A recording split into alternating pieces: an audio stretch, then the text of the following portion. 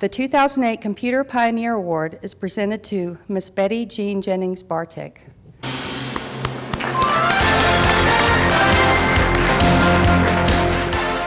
I've always said I was just in the right place at the right time is how I got in the computer business. But it was sort of disconcerting a few years ago when Lila Todd, who was my manager from Aberdeen, when I was hired, she said to me, well, you know how you have got to be a computer programmer, don't you? And I said, no. She said, because I told the higher-ups that certainly wouldn't be a loss to my group if you left. So, well, let me explain that I had only been there a little over a month because I came April 30th fresh out of college, and this was now the beginning of June. But prior to Lila giving me this hint, I always thought it was because I wasn't afraid of electricity. Because when they were recruiting the last ENIAC programmer, Herman Goldstein and Dr. Cunningham, who had been at Harvard College, and now worked at Aberdeen, they were interviewing me. Well, it was pretty obvious they didn't know what questions to ask. So they were kind of hemming and hawing, and finally Herman said, tell me, what do you think of electricity? So I said, well, I didn't know very much about it, but I'd had a course in physics, so I knew that E equals IR. So he said, no, I'm not interested in that. He said, are you afraid of it? So I said, no, I didn't think so. So he said, well, he explained that it was because what I'd be doing would be setting switches and plugging cables in and electrical cables in and out of a big machine. So anyway, a few years later, I was talking to an engineering friend, and he said, well, that was a pretty ignorant answer that you gave. She said, if you'd had more sense about electricity, you would have said, yes, I am afraid of it. So anyway, but I didn't. But anyway, what I say, that no matter how I managed to get in the business, I do believe that once I got there, I did make some contributions. Our great triumph, of course, was the ENIAC introduction of February 15th of 1946. And my partner, Betty Holberton, and I were responsible for programming the trajectory that ran so beautifully that day. In fact, it calculated the trajectory in 20 seconds that it took a shell 30 seconds to trace itself. And in fact, John Holler of the Computer History Museum had said it was faster than a speeding bullet. So, but despite this, and the fact that we did do all the programming for the ENIAC, we were never treated as though we knew anything. When the press came, they just had us act like models and pretend to set switches and plug in and out cables.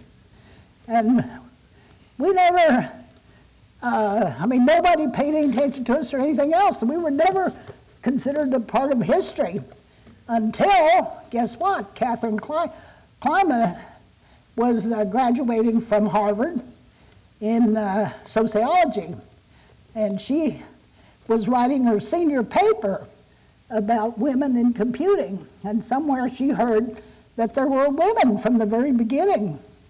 So she decided to come to the 40th anniversary festivities, and that's when I first met her. And then when the 50th rolled around, she called up Steve Brown, who at the University of Pennsylvania, who was in charge of the event, said, what are you doing about the ENIAC women?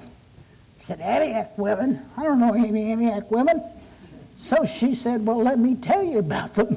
So anyway, she made a pest of herself, I guess. But anyway, Tom Petzinger, who was a Wall Street Journal columnist, also had heard there were women involved.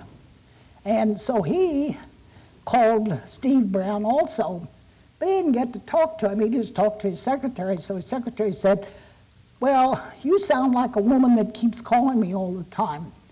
Would you like to have her telephone number? So he said, yes. So the two of them got together and began to talk about the ENIAC women. And in fact, Tom interviewed all of us before the 50th anniversary. And he came and he had the story, but he really didn't know what to do with it. So he was trying to decide whether he'd write a book or write a magazine article or something like that. Finally, what he did was to write 2 columns in November of 1996. Now, this is 50 years later. And about the ENIAC women. Well, guess what? Once the Wall Street Journal wrote articles about it, we were very important, and all hell broke loose. Everybody was interested in the ENIAC women all of a sudden. But, by the way, Catherine Kleiman is here with me, so you can meet her if you would like to. And it certainly is an honor for me to join my friends and colleagues, Betty Holberton and Dick Clippinger, who have also received awards from the IEEE. I've said Betty was one of my perfect programmers. She was a perfect partner. I said I've had 3 in my life, and she was the first one as we worked together on the ENIAC and also at UNIVAC. And Dick, of course, led the team that turned the ENIAC into a stored program computer. And he set up a group at the Moore School under my direction to do just that. And you also declared Press Eckert the greatest engineer of the 20th century. He was certainly a brilliant man, and I've called my years working with him and John Mockley at Eckert Mockley as the technical Camelot. And there once was a congenial spot where ideas flowed so freely, designs were done so easily. All of them forgot that frontiers aren't pierced so easily. But no one believed in that congenial Camelot. So let me just say that from this farm girl from Missouri, I have certainly had a lot of wonderful experience, and I thank you for this honor.